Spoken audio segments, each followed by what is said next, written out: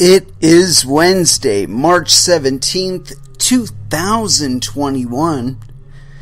It is 8 p.m. Pacific Standard Time, and so you know what time it is. It's time for a little bit of coin metal. And it was yet another non-virtual Get Your Ass Kicked at Jiu-Jitsu Wednesday, although there was no Jiu-Jitsu to be had. Just because I'm still kind of sick. Still got a minor little itch here and there, and I want to make sure it's 100% resolved before I go running back out there on the mat and spreading my goodness all over the mat. And I'm sure there are some of you out there who wish you had teammates as considerate as I am, and you know what? So do I. You know, I mean, it's like, I can understand you want to get after it and whatever, but if you're noticing glitches in your health, you gotta, yeah, especially skin health, you know, I mean, if you're in any kind of grappling sports or anything like that, you gotta be staying on top of it. You know, shit like athlete's foot and whatnot, that's bad enough, but it can get worse, and when it does get worse, you need to resolve that shit, and you need to not take it back to the fucking gym with you. Anyway, that's the extent I'm going to bitch about that one. Oh, man. Interesting stuff going on, though. I did manage to get some sort of workout. I've been trying to change my regimen around, because I noticed that I've been getting kind of lazy, you know, and a little bit spoiled. Not necessarily entitled, you know, I still open doors for people and shit like that, but, you know, just a little bit on the spoiled brat side.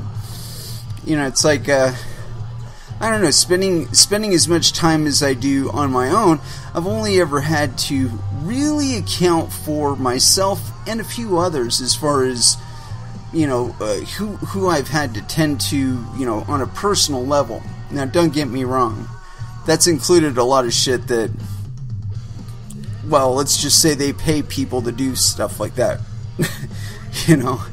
I mean, like, you know, tending a loved one while they're slowly passing away from cancer or something to that effect. That's, you know, that's stuff that you hire other people to do. But I've done. Anyway, sorry, I didn't mean to, like, draw that immediately to a downer. Jeez. But yeah, so I've been trying to change it up a little bit. You know, get out of this lazy ass groove that I've been going into. And first thing in the morning, I got on the old rowing machine, put in my mouthpiece, put on my headphones, and ground out about, you know, 10, 15 minutes. Not like persistent, consistent, really, really hard, but I mean, consistent enough that I would consider it a singular exercise block.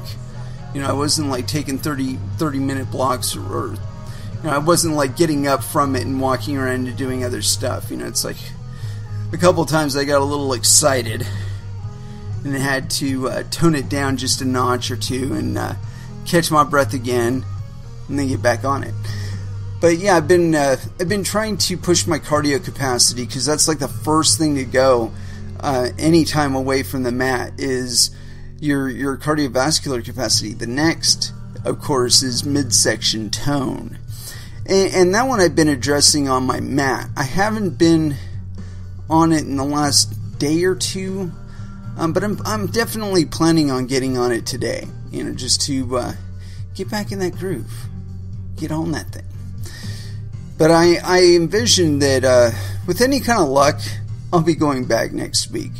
You know, it's like this is it's cleaning up well enough that I think I'm on that kind of trajectory. I thought I was going there this time around, but I had for some reason I like must have reinfected myself with something, and you know, picked up like a sweater or something that I'd worn before, and so yeah, I kind of flared back up a little bit. So been drying it out with hydrogen peroxide and applying a liniment. And it seems to be working. So, like I said, I think all told, if I continue on the same trajectory I've been on, I think by next week I'd be on the mat. again. Anyway, let's go ahead and throw into some music, because we have not done any yet. And as far as our first dance is concerned, you know we're going to go with Body Count. But which song? Well, I don't want to play that one. It's funny because the station picked, or the app that I'm using picked a song by Body Count right off the bat, but that's not the one I want to go with. Here we go. Ace of Spades, First Dance, here on Coin Metal.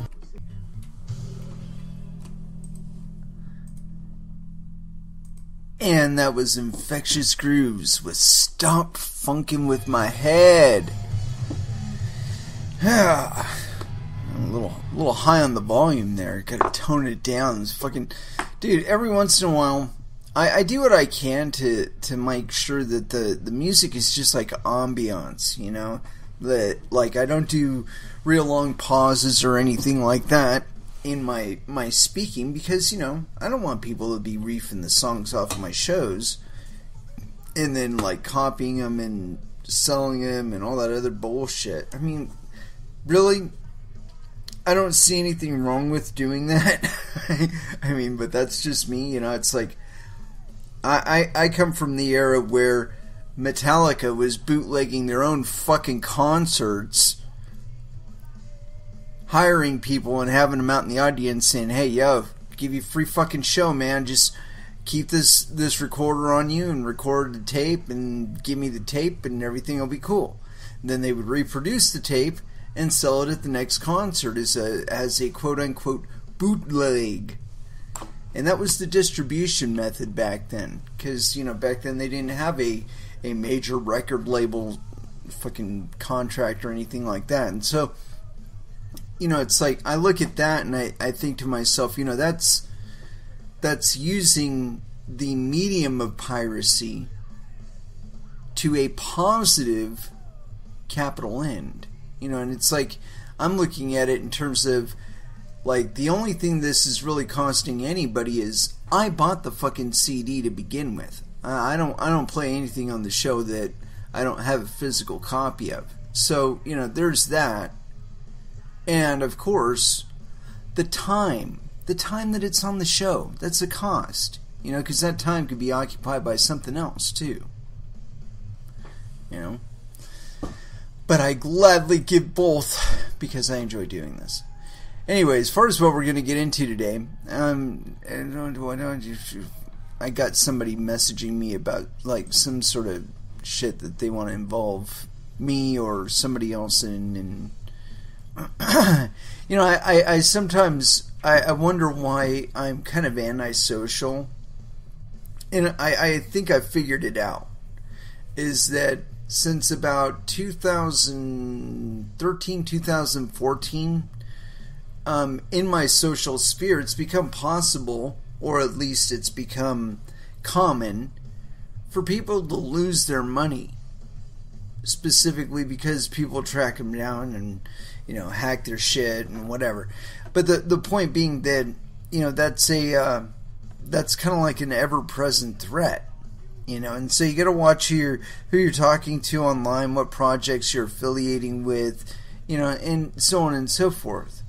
You know, it's like, and I looked it up, and I don't know if it was from jiu-jitsu or from dealing in crypto, but I was reading through the symptoms of like people who've been through massive trauma, and I'm like, I'm fitting all of them. You know, it's like apologizes profusely. So it's like, according to them, I've been through like PTSD and shit, you know, or I've been through some major trauma. Well, like I said, I don't know whether to attribute it to cryptocurrencies or jiu-jitsu or what, but maybe. I don't know. Anyway, I noticed this thing, and we're not necessarily going with something new, but I caught on to it, and it seemed kind of interesting, because I don't think I've actually covered it in any kind of depth. And it's interesting to me because of what's going on with Ethereum and their desire to go to proof of stake, or at least the stated desire of the Ethereum Foundation or the people trying to run that ship. Now, personally, I put the health of your network above everything else. And so when you're examining the options available to you, you have to evaluate all of them with an equal eye, not just favoring the ones that happen to align with a projected destination that you may have. So like the Ethereum Foundation, I believe they've got some special design for how Ethereum is supposed to be used and what they want it used for. Yeah, okay. That's what they want. What they want and what the market wants are not necessarily the same thing, though. And this is why all of this shit works on the basis of consensus. Is the idea that you're having to agree with people that you don't even know. They're node providers out there in the rest of the world somewhere. You have no idea where they live. Well, to some extent you can monitor or find out where they live, but you don't really care. Do they provide accurate work? That's what's that is the thing that matters. And so, when you're talking about changing from a proof of work network to a proof of stake network, you're also reducing the cost profile, or at least proposing to reduce the cost profile of attacking such a network.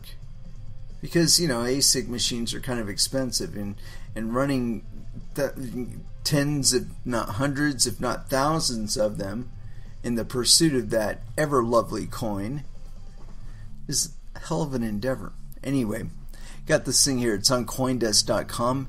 Ethermine adds front-running software to help miners offset EIP 1559 revenue losses. And I think I wanted to look up, I think I did look up what EIP 1559 is, and maybe on the other side of the music break we'll look into what that loss was, but we'll see how far this takes us. Anyway, this is by William Foxley and was authored on March 17th, 2021 at 2:26 p.m. PDT. So, today.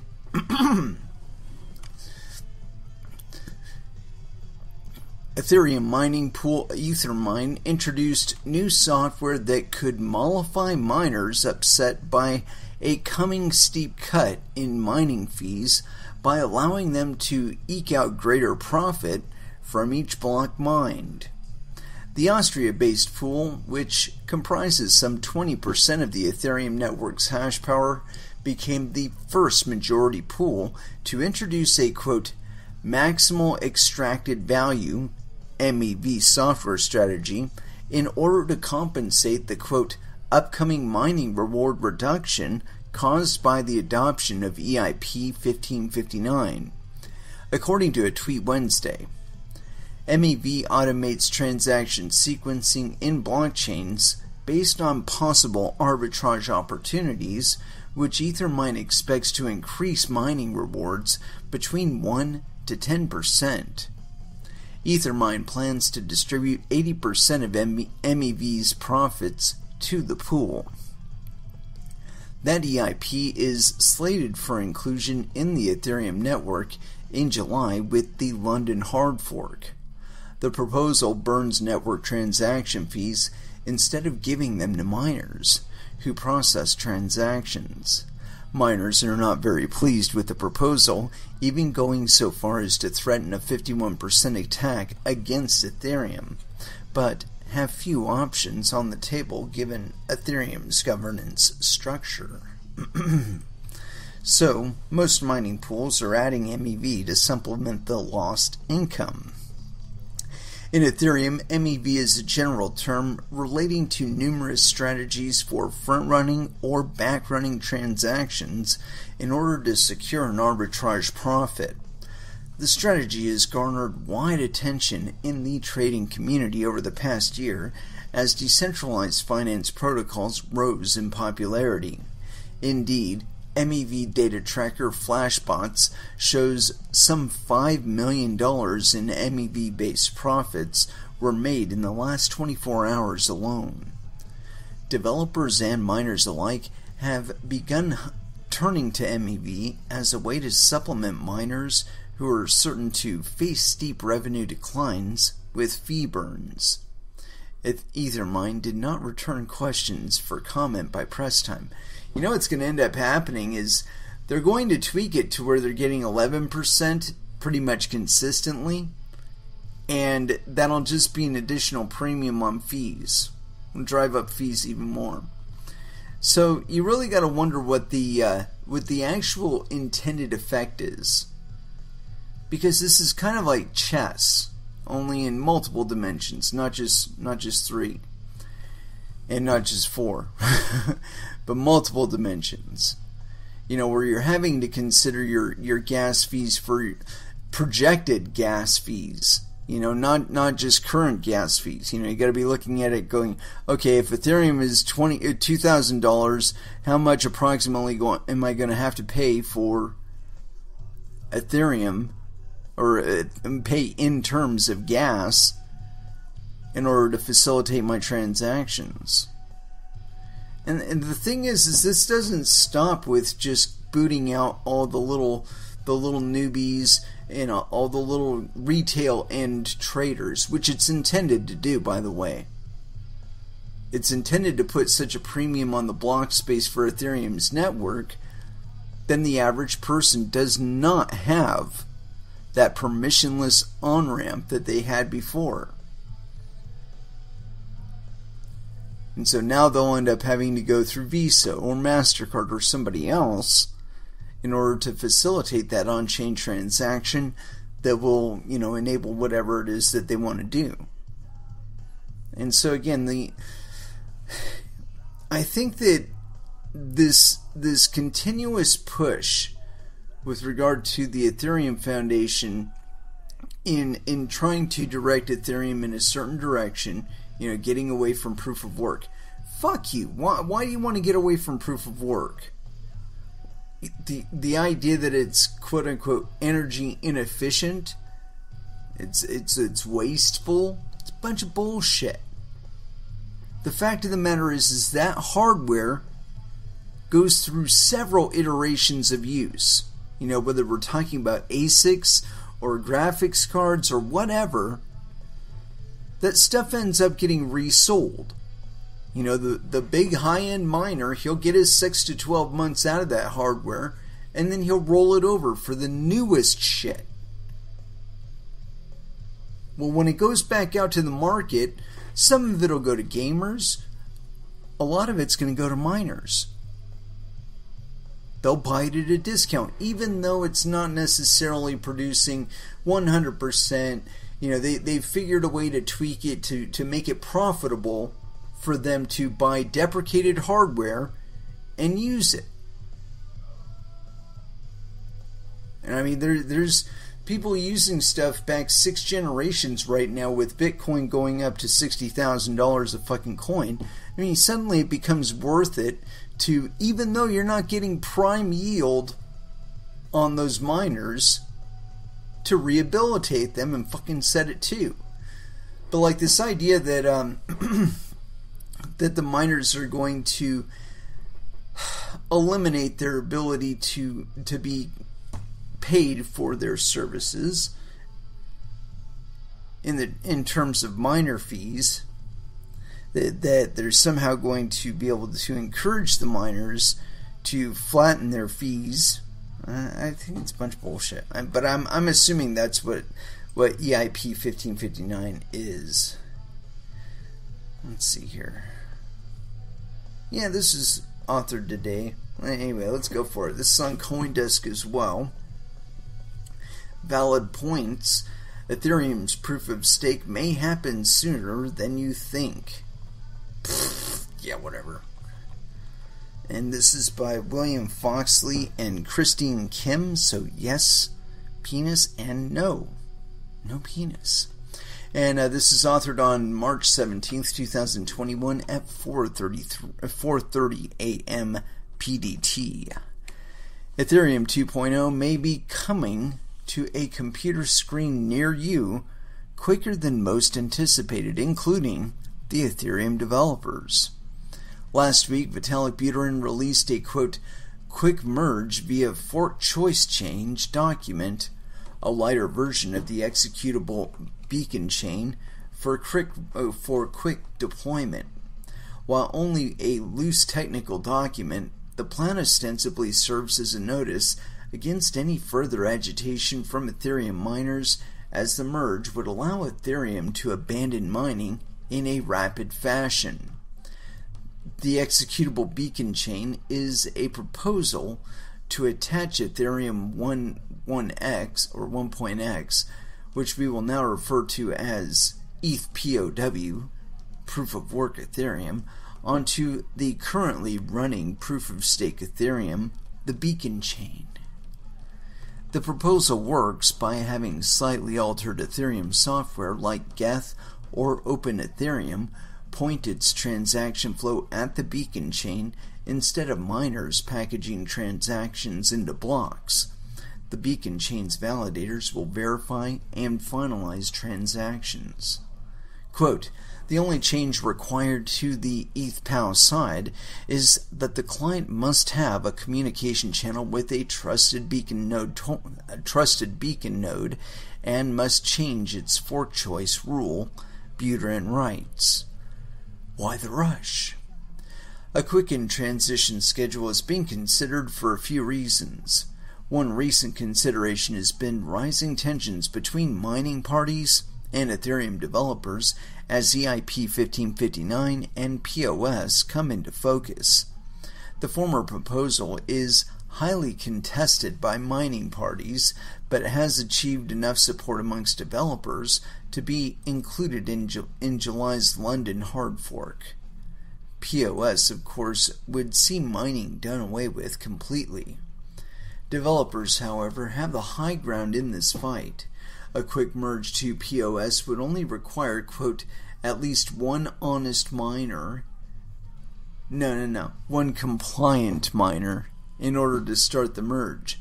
Multiple honest mining parties pointing blocks to the beacon chain would entail a smooth transition, Buterin says. A quick transition to POS does preclude the inclusion of multiple highly touted Ethereum tech stacks, at least for the moment. James Pressrich is a tweet. In the last 18 months since this joke, ETH2 roadmap cut shards from 1024 to 64, ETH2 roadmap cut EEs, ETH2 roadmap cut shard execution, ETH2 team launched a network without transactions, Bitcoin continued to exist and process transactions. Yet at the end of the day, a transition to POS remains the goal of Ethereum developers, as it has been since before ETH-POW launched. A transition to POS where Ethereum doesn't lose its top dog position as the go-to platform for decentralized apps would likely be considered a victory. If you're new to valid points in the topic of Ethereum 2.0 in general, be sure to check out our blah blah blah 102.1 explainer metrics to get up to speed on terminology used throughout this newsletter, blah blah blah. CoinDesk's ETH 2.0 validator node Zelda is humming along perfectly, earning roughly 0.0073 Ethereum, or 3.63%, or $13.12 per day. And that's at existing prices, though. While the amount of reward earned by our ETH2 validator has not changed significantly over the past few weeks, I did notice a spike in Zelda's computer processing power and a subsequent drop in her memory usage. According to CoinDesk's data dashboard, Zelda's central processing unit, CPU usage, almost doubled from around 100% to 200% on Friday, March 12th, and has stayed at those heightened levels ever since. This suggests that Zelda is consuming more electrical energy in order to perform the same tasks it did before. For context, Zelda has 4 CPUs it can max out before validator options are negatively impacted. Operating at a level of 200% suggests that we're using the max computing power of 2 out of 4 CPUs. At the same time, Zelda's usage of random access memory, which is the component of a computer that is reserved for temporary data storage, has gone down from around 4 gigabytes to roughly 2.5 gigabytes. This suggests that the memory capacity needed for running this Ethereum 2.0 validator has dropped. Zelda has up to 16 gigabytes of RAM, enough for an average desktop computer to run various applications and demanding games. For Ethereum 2.0 validating, we use roughly 15% of total RAM, enough for a tablet device to use. Ethereum validator rewards versus mining rewards. It's important to note that under a proof-of-work consensus protocol, whereby transactions and blocks are finalized through the process of mining, the aim would be to consistently max out a computer's processing power and optimize all unused components of hardware for increasing the probability of earning network rewards. Or block rewards, rather. Under Ethereum's proof-of-stake consensus protocol, there's no need to do either of these things. Despite operating below its computational capacity, Zelda still maintains an effectiveness of 100%, according to beaconchain.in, or beaconcha.in. This is because, unlike mining, staking isn't about competing for rewards against other validators through greater hash power. All validators who keep their operations up and running are rewarded on a consistent and regular basis in the form of interest on their stake. The only way to substantially increase the amount of rewards earned on the network is to stake more wealth in 32 Ethereum increments. More on the reward dynamics of Ethereum 2.0 validators versus Ethereum miners here. Yeah, okay, whatever. The Ethereum 2.0 network does not reward aggressive increases in computing power nor sneaky optimizations to hardware. If anything, developers of the protocol are working hard to find ways in which the computational burden of being a validator can be reduced even further and updated so that even a mobile device could one day be sufficient for securing the network. Going back to the mysterious changes in CPU usage and RAM, it turns out a code update was released by CoinDesk Director of Engineering Spencer Beggs last Friday in preparation for Ethereum's upcoming system-wide upgrade dubbed Berlin. As an Ethereum 2.0 validator, Zelda's responsibilities can only be performed by connecting to both Ethereum's proof-of-work and proof-of-stake networks. The upcoming upgrade to Ethereum's proof-of-work network required Beggs to update part of our software, which likely triggered those changes in our energy consumption and memory usage. This code update is mandatory for all Ethereum 2.0 validators and must be implemented by April 14th, 2021 at the latest. If you're a validator and haven't yet made the upgrade, you can download and install the latest software releases for Berlin here. I'm sure that goes to their version of it or whatever. And so, yeah. And gives us other stuff on it. Anyway, so I think this is kind of interesting in that they're taking it serious enough to write articles about it, but the fact of the matter is they keep running into this wall. And it's a reality that at one point or another they're going to have to face. If the Ethereum miners dump it, if it does stop being a proof-of-work network, then it's not worth $1,840 anymore. It's worth like $15. And if that happens, are they even going to be able to get enough people bothering to try and stake it? I would imagine that a lot of people would try and liquidate their 32 Ethereum stake if Ethereum were to tank from like $1,800 and 1840. If it were to tank from there down to $184, how many of those people that are currently staking 32 Ethereum are going to fucking stick around? I guarantee you, not very many of them. Even people that said, "Oh yeah, we're definitely going to stay on," they're looking at it when it was, going to 1,000 and thinking, "Oh yeah, it's wonderful." They were paying 800 and something at the time for it, but hey, it looked like it was worth it. It looked like it was going to appreciate. Or maybe it wasn't even that much. Maybe it was like 400. Either way, I would imagine that they would want to be liquidating that stake rather than letting it sit around in a fucking wallet or tied up in a smart contract waiting for this fucking bullshit to happen. But yeah, I don't think it's going to happen. I think if it does happen, what will have to happen beforehand is that they'll have to get the miners to put through an EIP that lowers the threshold for alterations in Ethereum's consensus to like a 75% or something like that, right?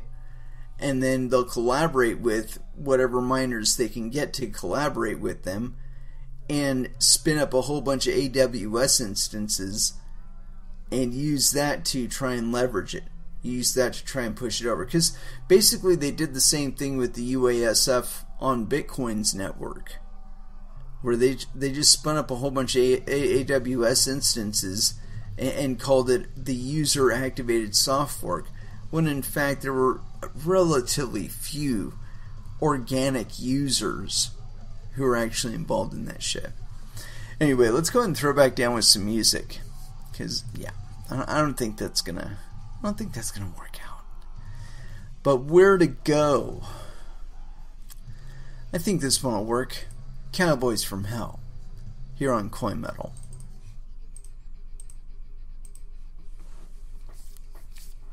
And that was Suicidal Tendencies with Hearing Voices. And so, yeah. Continuing on what we were talking about before the music break there, I did a little bit of digging around and I found this thing. And this is on ETH Research or ethreser.ch.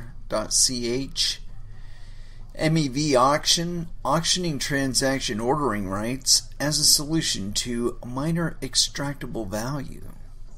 And this one was authored on January 2020. And actually, you know what? I want to go into this one, but I also found this. And this one was something we wanted to cover beforehand, I think. Maybe. Possibly. I don't know if I've actually covered this one yet. I don't think I have. Anyway, this one's on CoinDesk, and this is actually the reason why miners are wanting to go to this MEV bullshit. Ethereum's EIP 1559 fee market overhaul greenlit for July. And this one was authored by William Foxley, and this is authored March 5th, 2021 at 12:18 p.m. PST. One of the most significant and contentious alterations to the Ethereum blockchain in recent memory is now scheduled for inclusion into its codebase.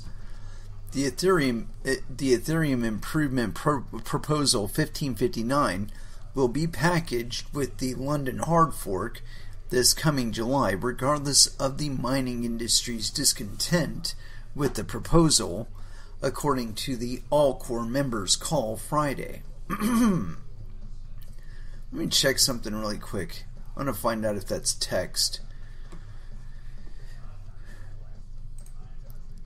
No, it's not. Okay. I was hoping it was going to be text, that way I could just read it. Anyway, continuing. Ethereum improvement proposal 1559 will be packaged, blah, blah, blah. We got that all right. 1559 in London.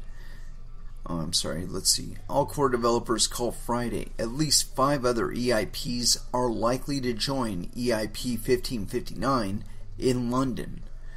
EIP 1559 flips a typical blockchain transaction on its head in order to fix numerous issues with Ethereum's user experience. Traditionally, a user sends a gas fee to a miner for a transaction to be included in a block. That fee will now be sent to the network itself as a sort of burn called base fee, with only an optional tip to be paid to miners. The burnt fee is algorithmically set as well, ostensibly making it easier for users to pay a fair fee. The proposal has garnered some of the largest support to date from Ethereum application creators and users alike, given the current difficulty of selecting a correct transaction fee. Miners and mining pools, on the other hand, have been gathering in opposition against the proposal as it progressed towards mainnet. Mining gold rush. Indeed, Ethereum mining has been a particularly lucrative business of late. Total mining revenue surpassed a record of $1.3 billion in February, with some 50% of that coming from fees alone, according to Coinmetrics. An increase in both the price of Ether and transaction fees has introduced a wave of new hash power to the network, which is more than double that of a year ago. Minority mining pool FlexPool launched a marketing campaign against the EIP. Several minority pools joined, followed by majority pools Ethermine and SparkPool. Over 60% of Ethereum network's hash power is now against the proposal. F2 Pool is the largest pool in favor of the EIP, with some 10% hash power. On the call, Ethereum developers decided to pair EIP 1559 with a delay to the difficulty bomb, also called the Ice Age. The bomb incrementally increases the difficulty of mining on the Ethereum network. Geth team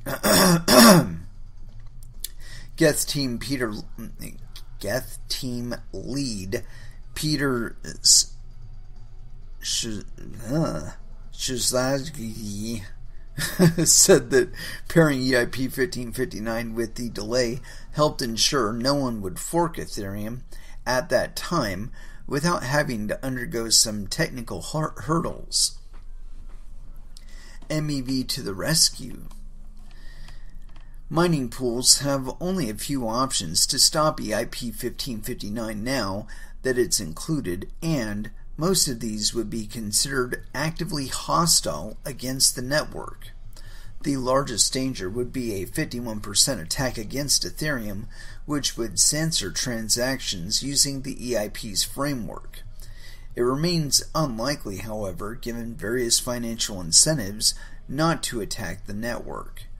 For example, successfully using a 51% attack against Ethereum would likely decrease the value of Ethereum in the short term, or maybe not, as 351% attacks on Ethereum Classic have shown.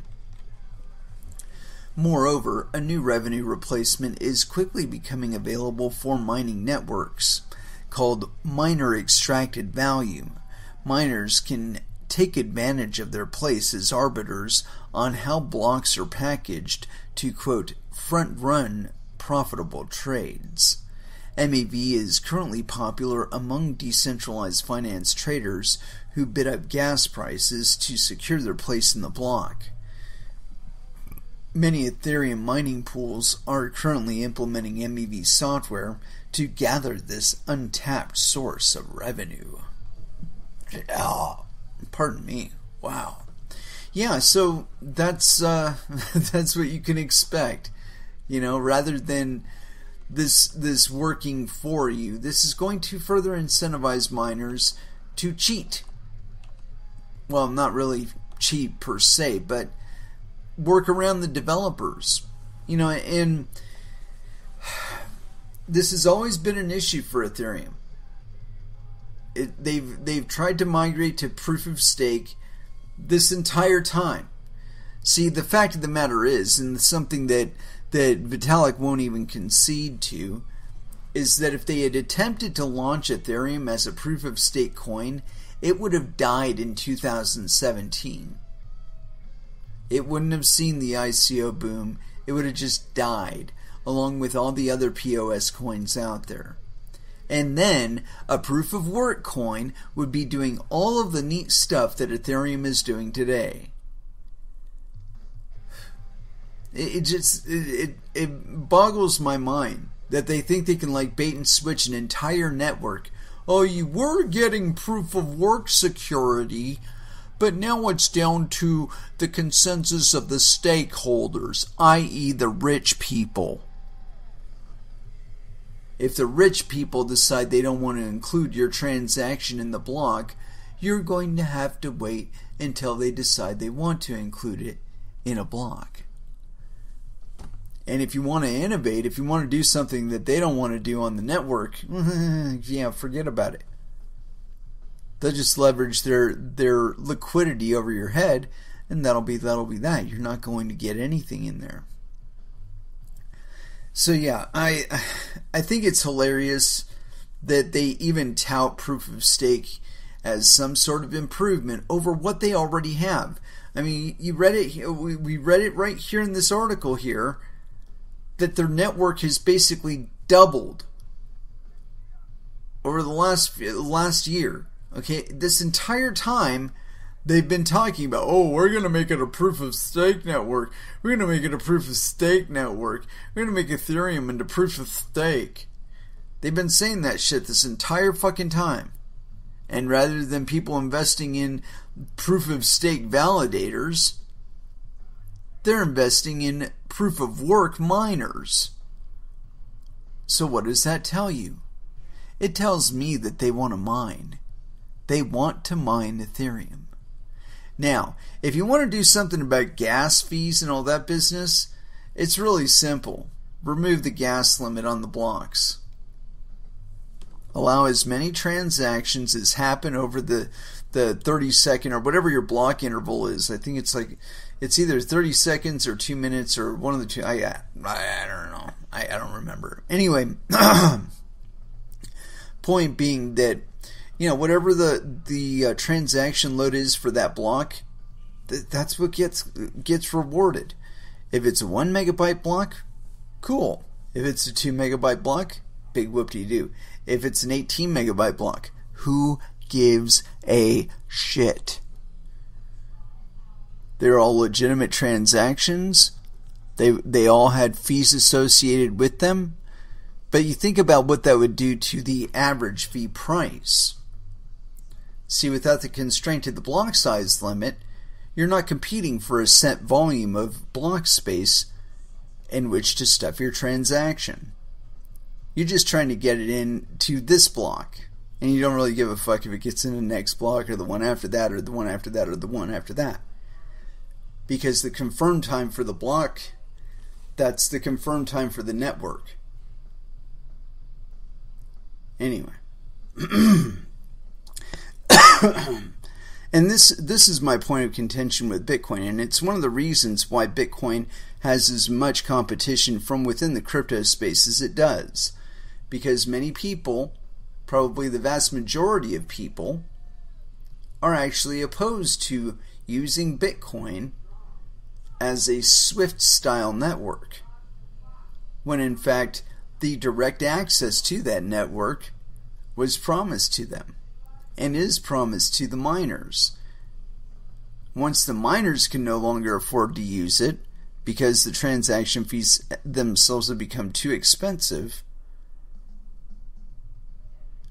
you can rest assured that they will go on to support other networks. And that would result in network loss of hashing power, and it would make the coin less secure. So yeah, there's trade-offs. You know, the fucking core team for Bitcoin, they like to talk about trade-offs, but they never mention these trade-offs. What losses in security the Bitcoin network could see. It doesn't fucking register. They don't think people are watching the amount of hash rate that's being dedicated to the coin. And the fact of the matter is the miners are very concerned with how much hashing power is on the coin because they're competing against it. You know? Anyway. I got a few other things I wanted to get into here. And so this is kind of older, but it's kind of a counter on a counter on a counter, where the miners are wanting to do this MEV business in order to get around the developers trying to terminate their access to transaction fees in attempts to get them to charge less for doing the job that they do, while doing the same amount of work, if not more. We got this thing here, it's on medium.com. Flashbots front-running the MEV crisis. Flashbots is a research and development organization formed to mitigate the negative externalities and existential risks posed by miner extractable value to smart contract blockchains. We propose a permissionless, transparent, and fair ecosystem for MEV extraction to reinforce the Ethereum ideals. And this is by Alex Obadia, I guess. Anyway, continue. What is MEV? Miner extractable value is a measure devised to study consensus security by modeling the profit a miner or validator, sequencer, or other privileged protocol actor can make through their ability to arbitrarily include, exclude, or reorder transactions from the blocks they produce. MEV includes both, quote, conventional profits from transaction fees and block rewards, and unconventional profits from transaction reordering, transaction insertion, and transaction censorship within the block a miner is producing. The term MEV can be misleading, as one would assume it is miners who are extracting this value. In reality, the MEV present on Ethereum today is predominantly captured by DeFi traders through structural arbitrage trading strategies. Miners indirectly profit from these traders' transaction fees. One example of such structural arbitrage opportunities are Uniswap price arbitrage trades. When a Uniswap pool's assets become mispriced, a profit opportunity is created to arbitrage the Uniswap pool back to parity with other trading venues. Of course, rather than letting the trader pay them a transaction fee for the privilege of collecting the arbitrage profit, a miner could simply decide to run this strategy themselves. The MEV crisis. Transactors on Ethereum express their willingness to pay for inclusion in a block through their transaction's gas price, and therefore through the transaction fee they indicate they are willing to pay to miners. Miners, as economically rational actors, pick the transactions with the highest gas price and order them by gas spend in the block they are producing. The financial system being built on Ethereum creates many pure profit opportunities, such as liquidations and arbitrages of many kinds. However, these opportunities are finite and episodic, and, as such, traders compete to claim them. Right now, this competition is primarily expressed either via front-running or via back-running. Front-running, also known as priority gas auctions, PGAs, transaction A is broadcast with a higher gas price than an already pending transaction B, so that A gets mined before B. ergo to snatch a Uniswap price arbitrage trade to rebalance a pool. Backrunning. Transaction A is broadcast with a slightly lower gas price than already pending transaction B, so that A gets mined right after B in the same block. Ergo, to execute a DYDX liquidation after a price oracle update that triggers a DYDX loan to go under the required collateralization ratio. Unfortunately, both front-running and back-running are inefficient and lead to negative externalities such as network congestion, i.e. peer-to-peer network load, and chain congestion, i.e. block space usage. In addition, this competition for MEV opportunities leads to Ethereum consensus security instability due to the creation of incentives for time-banded attacks and permissioned communication infrastructure between traders and miners. Such an infrastructure erodes the neutrality, transparency, decentralization, and permissionlessness of Ethereum today. While none of these existential risks and negative externalities are new, we find ourselves at a critical junction between alternative futures for Ethereum. A series of events in the past 6 months have led usage of the network to reach a tipping point. 1. Steadily increasing contract interactions, i.e. there are more complex transactions on Ethereum than before, which increases the absolute amount of MEV up for grabs. Token market cap exceeding Ethereum market cap, i.e. MEV revenue in ERC20 tokens is starting to compete with regular transaction fees paid in Ethereum. Transaction fees exceeding block rewards, i.e. transaction fees have reached unprecedented levels, partly due to traders pushing the gas prices up when competing for trading opportunities. It is a clue that MEV-related revenue may surpass block reward for miners. Adoption of generalized frontrunners, i.e. an indicator of increased sophistication in MEV extraction. Adoption of permissioned mempools, i.e. another indicator of such sophistication. These events indicate an accelerating trend towards the foretold existential risks and negative externalities. Front-running the MEV crisis. Enter Flashbots. Flashbots is a research and development organization formed to mitigate the negative externalities and existential risks posed by MEV to smart contract blockchains.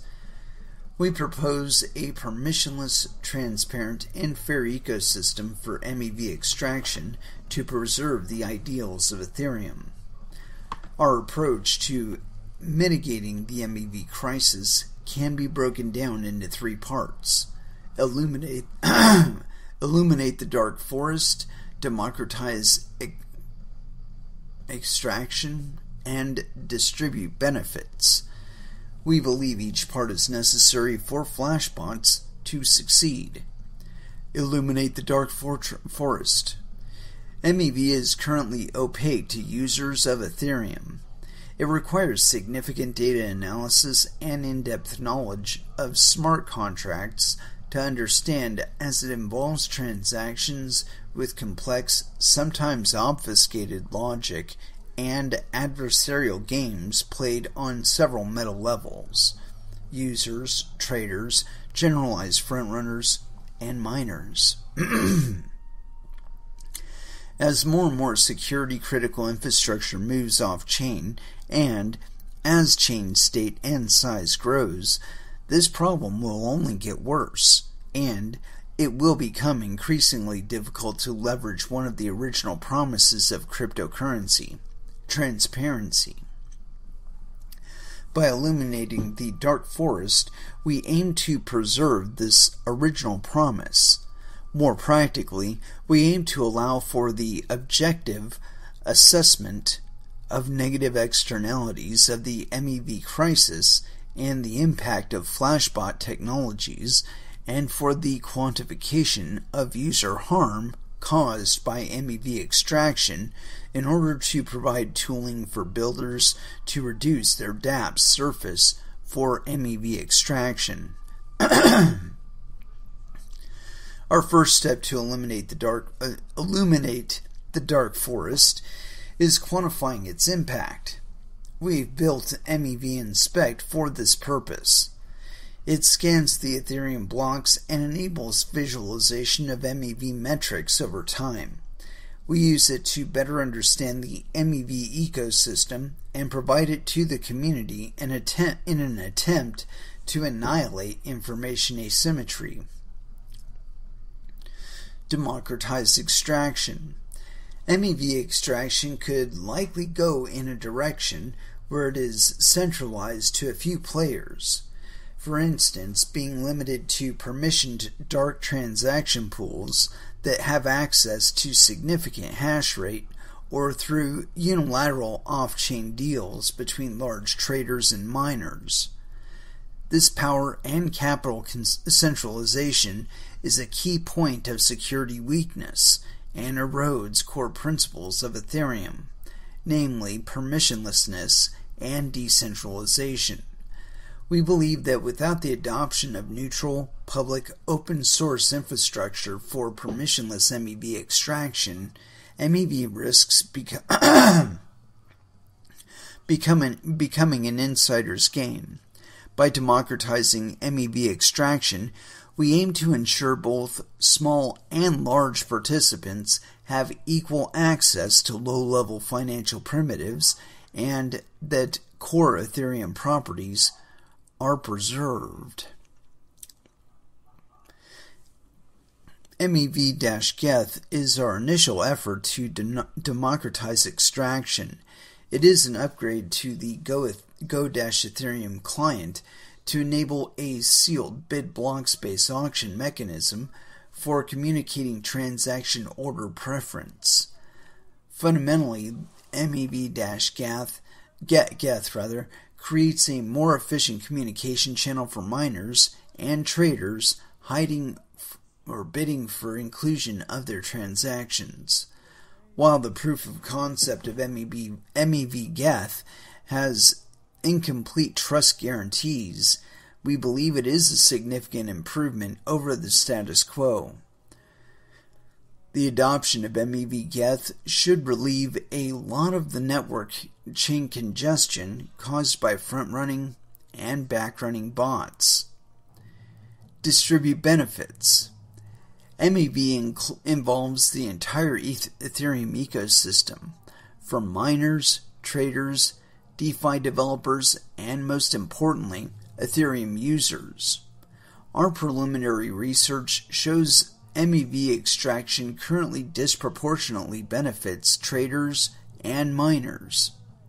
As MEV extraction continues to grow and scale, we anticipate there will be a need for some value redistribution towards users and towards system stability. We believe it is essential for Flashbots and the community working alongside us to be thoughtful and deliberate about value redistribution in order to maximize social good. This is particularly true given the aforementioned dangerous economic incentives inherent to MEV, which cause existential risks. Not only do we want to mitigate such risks, but also believe it is our responsibility to replace them with virtuous economic cycles that will reinforce Ethereum's core value proposal by aligning incentives around MEV for all system participants. Our public commitments. Flashbots arose from the MEV Pi-Rate ship, a neutral, chain-agnostic interdisciplinary research collective that supports MEV-related theoretical and empirical research. As an open research organization, we commit today and in the future to 1. Preserve the core values of Ethereum in what we create, i.e., openness, permissionlessness, decentralization, against the coming MEV crisis. Making our research and core Flashbots infrastructure code open source for any community member to contribute to and benefit from. Creating sustainable alignment across key sectors of the ecosystem by taking into account the needs of users, miners, developers, node operators, public infrastructure operators, and developers, contract/dApp devs, and ecosystem researchers. Contributing to open-ended ethical research questions in the MEV space 100% in the public domain. It is our deeply held belief as both an organization and as the individuals involved that decentralized finance is at a critical crossroads. The substantial amount of value on the table from manipulating user transactions could serve as a centralizing force.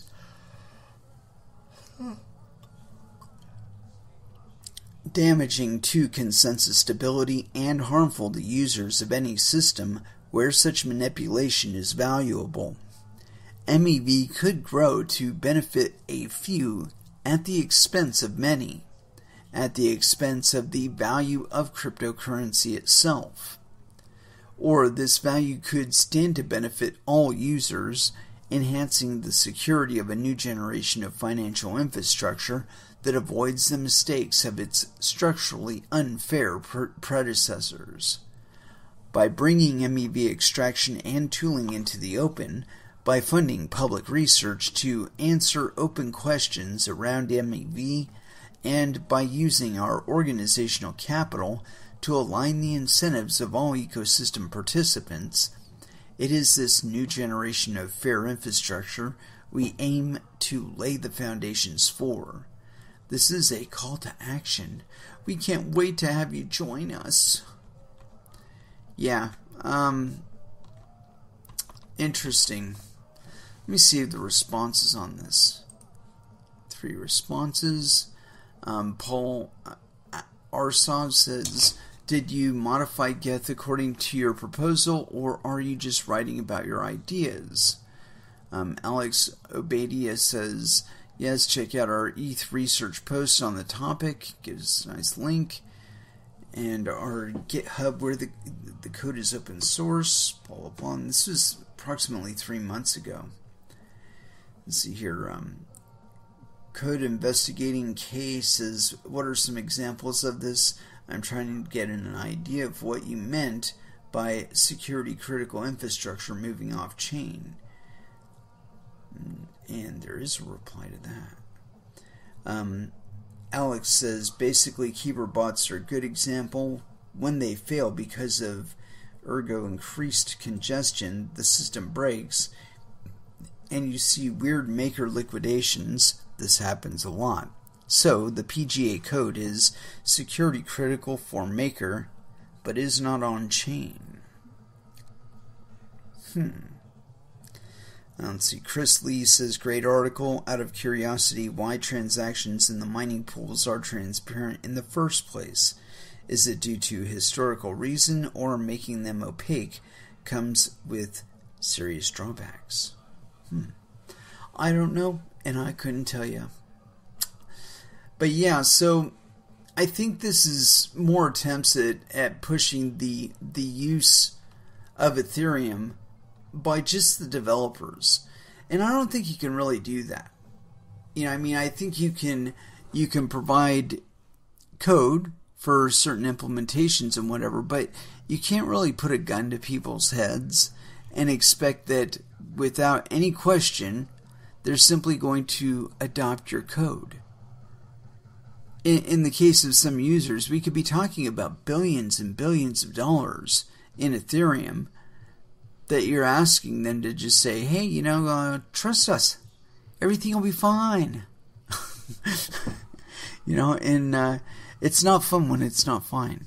When something fucks up because of some misalignment. Somebody didn't talk to somebody else, and because of that, certain adjustments weren't made, and so something bad happens, and your funds are temporarily, at least, invisible. I mean, this has happened before. I've seen it happen multiple times with different coins. It's kind of sad when it does, but it's a positive lesson overall, I think, in the level of responsibility that you're actually taking on by participating in this space. Anyway, let's go ahead and throw back down with some music. As far as where to go, I hadn't picked anything out, of course not. Just don't do it. But I'm having to think up something on the fly. Here we go. Within the Runes, New Holy War, here on Coin Metal.